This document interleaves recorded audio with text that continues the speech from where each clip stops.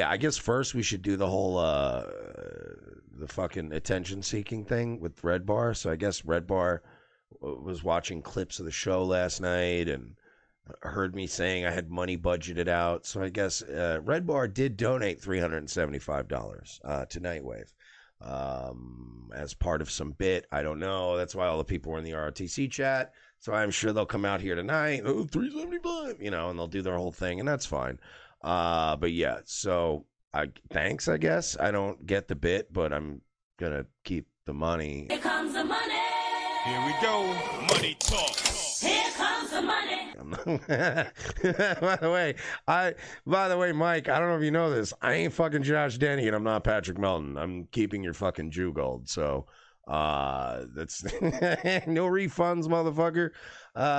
But yeah, he don't. I guess he thought I was begging for money last night because I pointed out that I had like legit 375 budgeted to do some stuff in this room. So yeah, so he donated 375. Of course, I'm keeping it.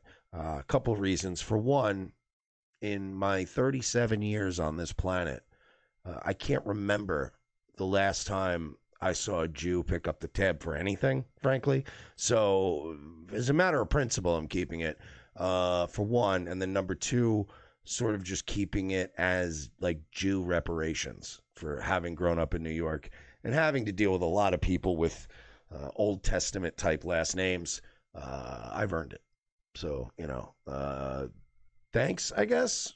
The weird thing was that if it was taken by some of the people that hate me as like, oh, he's begging for money. I was just pointing out that I had exactly $375 that I was going to spend on the studio.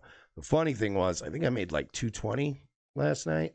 And I even said when I ended the show, I'm like, I'm just going to buy all that shit anyway. I'm going for it, So I did. Like right after the show last night, I bought, I have 2 new monitors coming. Nothing, they're not super fancy monitors, by the way.